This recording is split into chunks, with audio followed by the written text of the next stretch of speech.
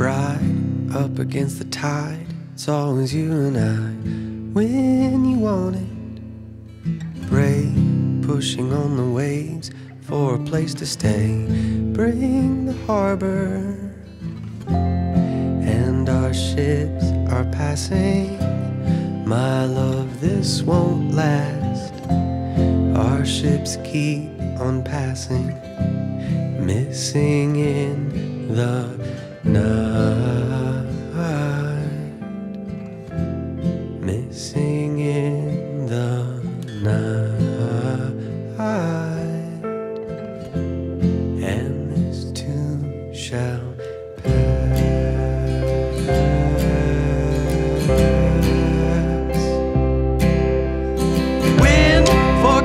closing in, moving on my skin. Do we have to?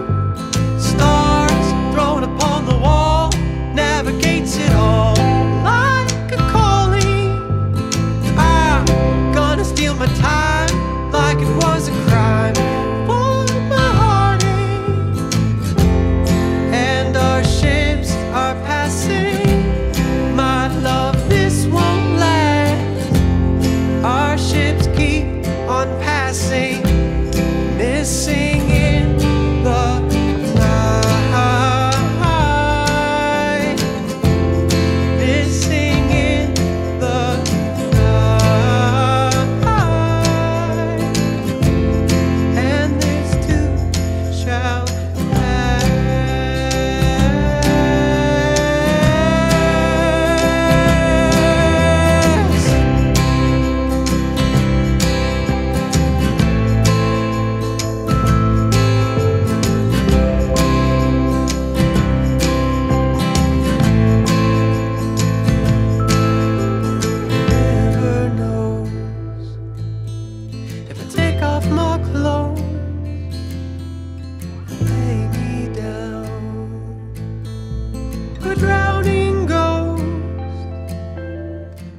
Okay folks, so I'm making some bigger timbers now. So these are 9 by 3s, and that's 4.5 by 3. That's just what's extra on that slab. And these are the slabs, look at the size of them. Look at that. That's 3 inches depth, just over actually, it's 3 1/8. Look at the size of them. Barely lift them, and that's me and Tracy. Because it's sodded with water, obviously, because it's still wet chestnut. But now I'm gonna need 6 of these, 3 of them. I've got all my stays, just got to paint the ends of these and then the ends of these ones down here.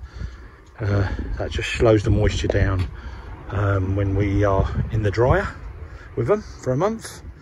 And these, all this here, and all these will be drawer linings. They will get cut down 3 times. They make all the drawer linings, drawer boxes, face on the cabinets. There'll be facing bits which will tell you what they are. You know, you'll see anyway. I'll explain it more when I'm doing it. But just want to show you that slab. So I've had one of those slabs so far. That's the second one, and I'm going to get 2 more.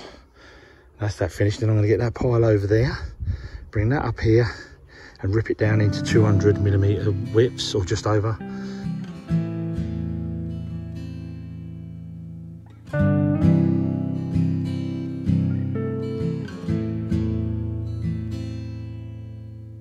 Bride up against the tide, it's always you and I when you want it. Brave, pushing on the waves for a place to stay. Bring the harbor, and our ships are passing. My love, this won't last. Our ships keep on passing, missing in the night, missing in the night.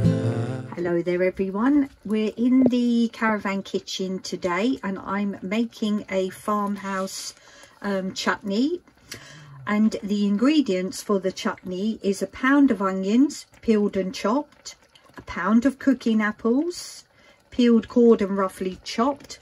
Let's just have a little peek. Oh, it smells delicious. Shame we didn't have smell-o-vision. Also 4 ounces of sultanas, 4 ounces of grated fresh ginger, 2 teaspoons of mixed spice, a pound of soft brown sugar, half a pint of malt vinegar. You can use cider vinegar. It's, you know, it's up to you. I don't think there's a do's and don'ts when you're making chutney what vinegars you do use or you can't use. And also half a teaspoon of salt and half a teaspoon of pepper. And what I've done is I put all the ingredients in the pan, let it come to a boil. Once it started boiling, then I've turned the gas right down until it's on a low simmer. I will now let the chutney cook on the low simmer roughly for maybe 60 to 70 minutes. All I'm waiting for is for all the liquid to be absorbed, and then once it's thickened I can jar it up. Just make sure before you make any preserves or chutneys that always to sterilize, wash your glass jars and sterilize them in the oven. This chutney yields roughly about 4 pound of chutney. So if you're using half-pound jars, that will roughly probably be about, say, maybe 8 jars. So you just sort of got to work it out to the size of your jars.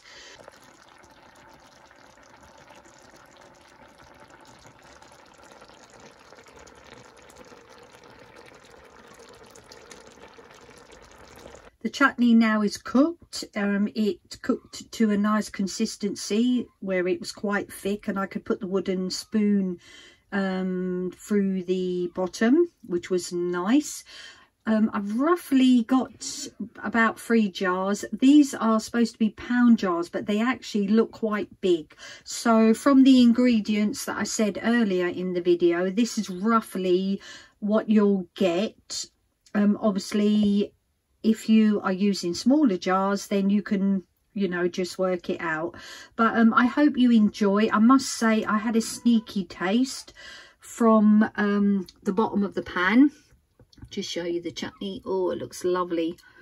Yes, and I cut a bit of cheddar cheese and put it on the chutney on the cheese, and it's lovely. Lovely and sweet, and it's got a little kick of chilli. Hope you enjoy, and let me know in the comments if you've made your own chutney. Okay, so we had a few people ask about the porch, and as you can see, disaster. We had a nice fleur-de-lis in the middle there, and all the line work, we've been hacking it off now.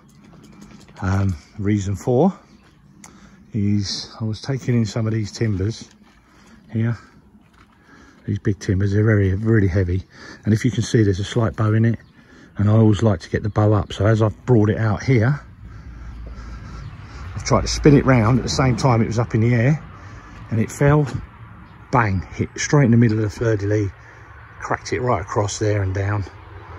And for me, it's hard work trying to repair that, so we're going to hack it all off, and I'm going to redo the whole thing again.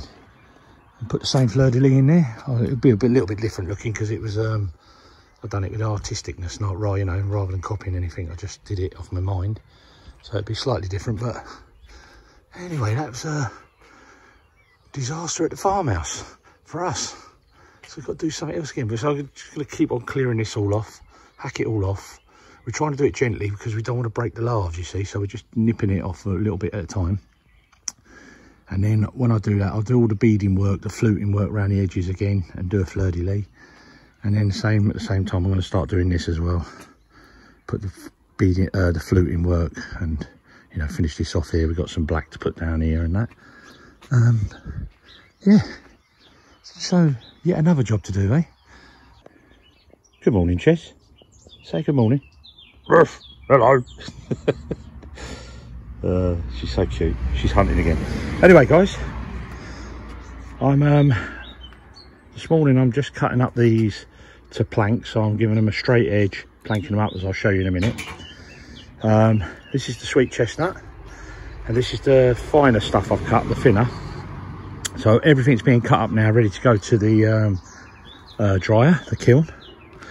and it's looking really nice. It's drying down really well. But what I want to say to you was, this chestnut and all of the chestnuts and the oaks logs you've seen me cutting up all came, I don't know if you can see through the trees there, just over there on that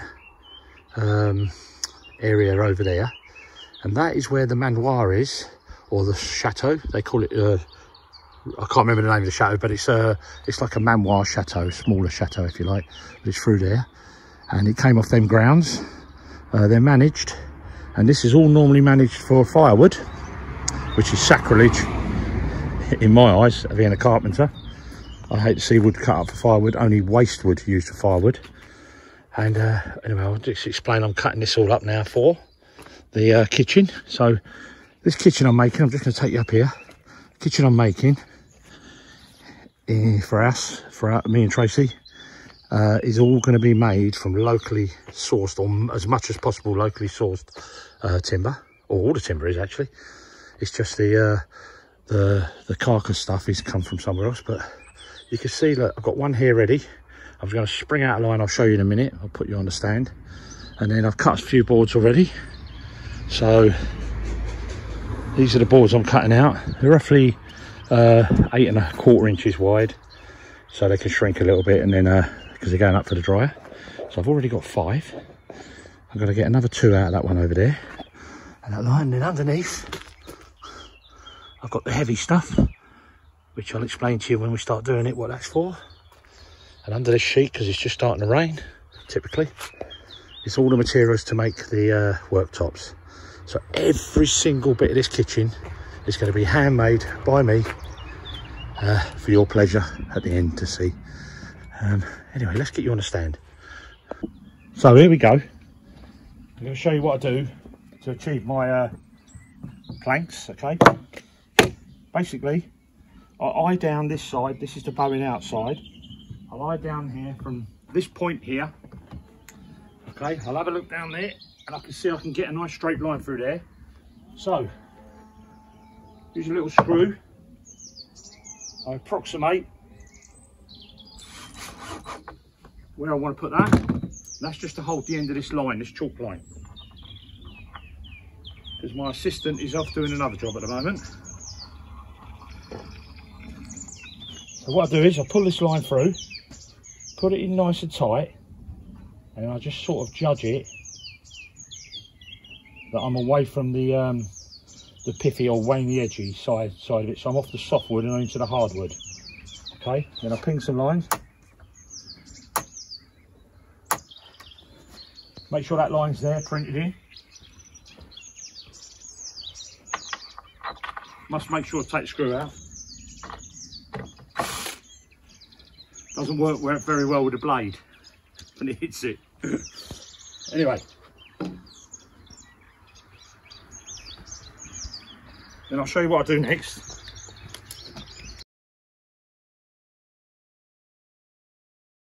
Okay, so my next job is to see the width of the board I've got, because I want to get maximum widths of board. So I go to the smallest point of the board, which is roughly here, which gives me just over 470 in millimeters, or 18½ inches. So what I do is I want to get 2 boards out of that. So I'll make them 435 to the center of the saw. So on the saw, I'll put my guide on, which is here, and the distance between the inside of the blade to there is 435 to the center of that blade. Okay, and then I'll rip it down twice, and that gives me 2 good boards. You'll see that in a second.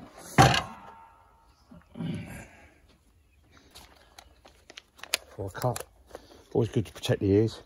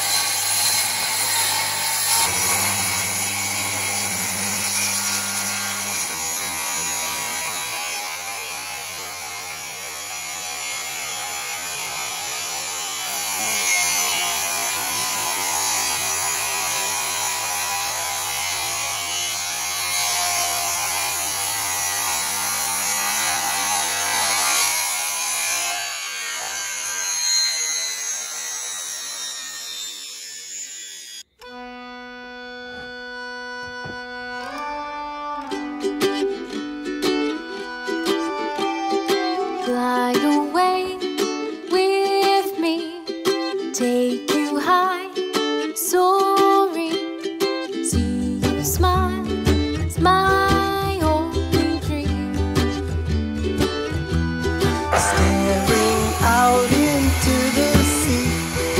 Waves come crashing up to me. My toes slip into the sand. Dream that I'm with you. Staring out into the sea. Waves come crashing up to me. My toes slip into the sand. Dream that I'm with you.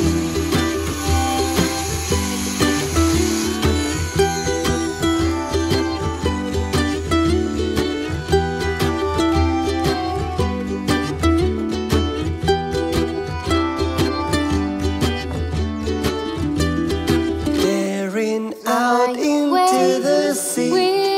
Waves come crashing up to me. My toes slip into the sand. Dream that I'm with you. Dream that I'm with you. So you can see that quickly processed, that board, and put in stick ready. So we got now 7 boards, and so on and so on. So I'll keep doing that until I've got, just showing you again, all of them over there Carpenter planks, and they are ready for the dryer. Very excited about that, because this kitchen is a hand painted finished kitchen, but internally in a lot of parts of it you'll see a lot of this chestnut on display, whether it's drawer linings or box fronts or paneling. You'll see anyway as it comes together, and it's going to make it very, very classy, because I'm going to make it a sort of like a high level kitchen, if you like. Anyway, keep watching.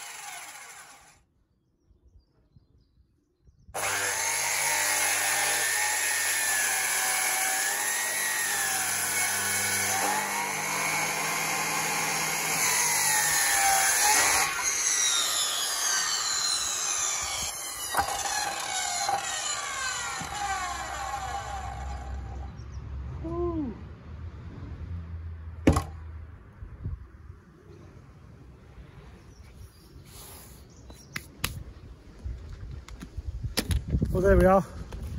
That's the last of the cutting. Let's get you off of the stand. Weather's coming in again. Big rainstorm coming in over there. If you don't like water, don't move to Normandy. Oh, seems to be rain all the time. Anyway, so they're my big slabs. These are 9x3s. There's a load more under there. There's all the paneling, all the panels cut for, no, not panels, what am I talking about? Planks, sorry. Planks cut. There's 20 there, I believe.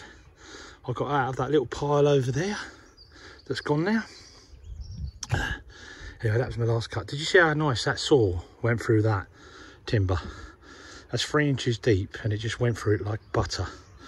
One of the main reasons is obviously the sharp saw, because I keep this the teeth on this saw very honed with a diamond cutter, but because the timber has got water in it, it's like a lubricant. It helps to cut it as well. So anyway, that's it now. So everything's cut for the kitchen. No more cutting. All this is going off to the dryer to be dried on Friday. Wednesday today. I hope you enjoyed that bit of cutting up a log. We've got this left over. Make a nice bench, I think. Nice little bench up in the potager or something like that, maybe. I'm not sure yet. But anyway, let's crack on.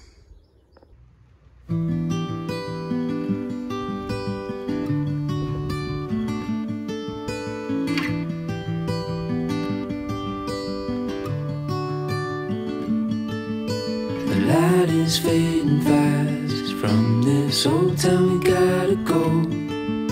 Our bags are packed, so what we waiting for?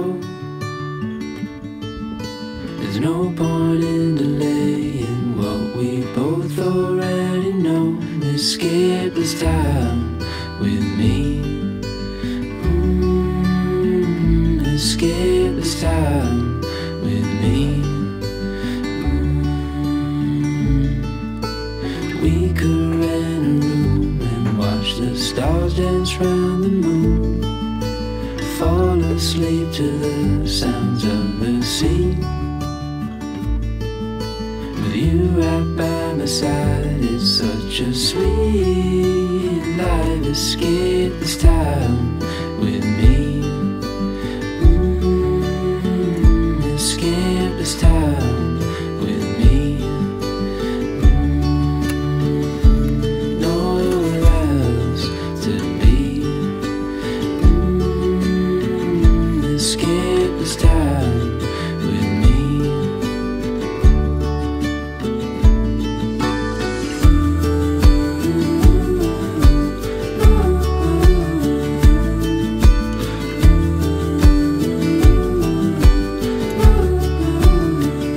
Escape this time with me. Escape this time with me. Nowhere else to be. Escape this time with me.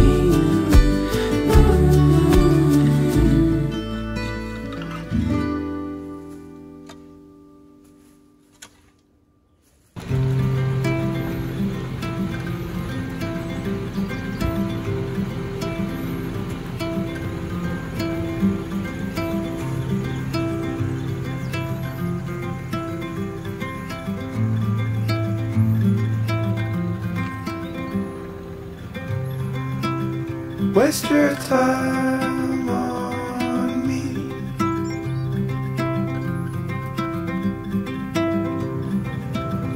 Waste your time on me.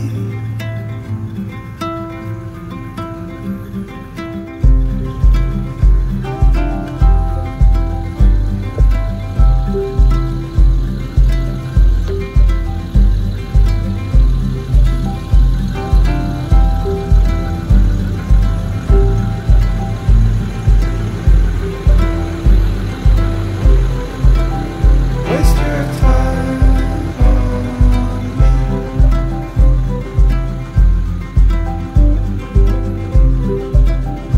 Waste your time on me.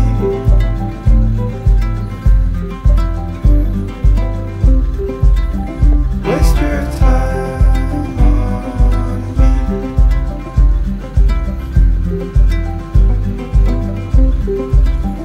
Waste your time on me.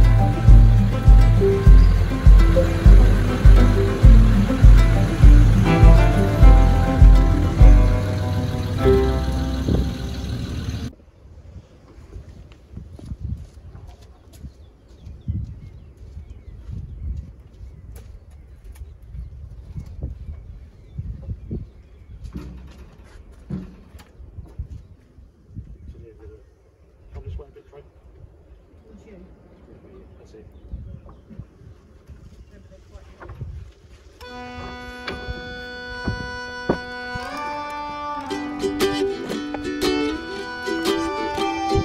Fly away with me, take you high, soaring.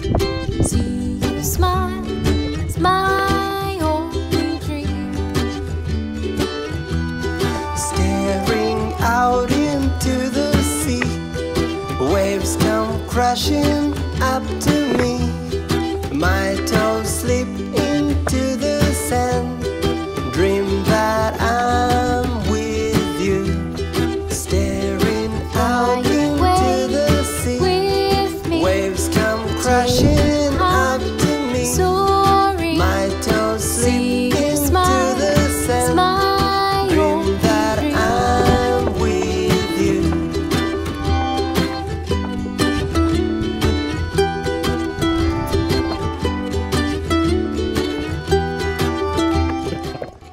folks, you can see what we're doing there.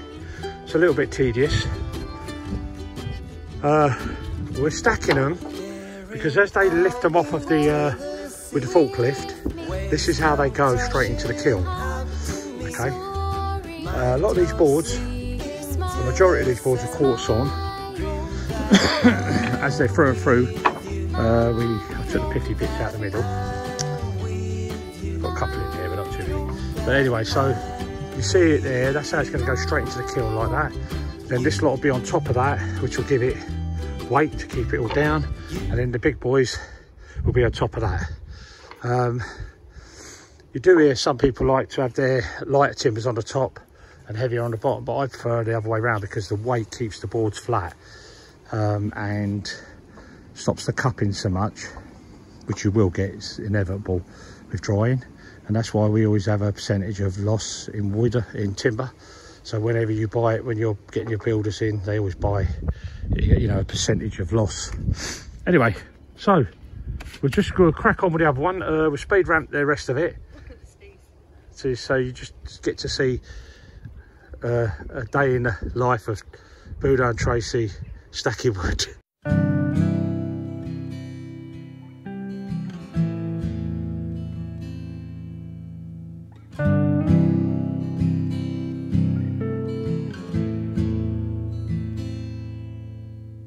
Bright up against the tide, it's always you and I. When you want it, brave, pushing on the waves for a place to stay. Bring the harbor, and our ships are passing. My love, this won't last. Our ships keep on passing, missing in the night, missing in the night. And Hi folks, you're gonna have to excuse the wind. We got a storm coming again. I've never known it like this in my life. Anyway, there we go. That's all the timber on there. That's all cut to the lengths I need and widths and thicknesses near enough, allowing for drying. Tracy's been helping me load up. We've just strapped it all up. And what do you reckon, Trey? Another job done, another big job, and we've got a bit of space back again. Yeah, we've cleared some space here. So we cleared all this space here where Chesley's inspecting. Just got to move that now. But sorry, moving so quick. Gonna put this blue sheet on. I see I've tied two ends on there. Gonna put it over the top and try and protect it from the rain as much as possible. And hopefully when I'm driving tomorrow, the wind's died down and the rain's gone, then I can take the cover off, let the air get to it, because scooting along on the road will bring the air through the wood and dry it out as well. Anyway, that's it, job done. Now we wait.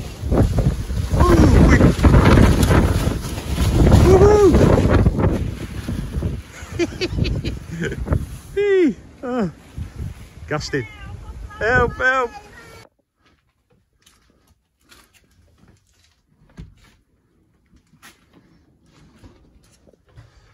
So folks,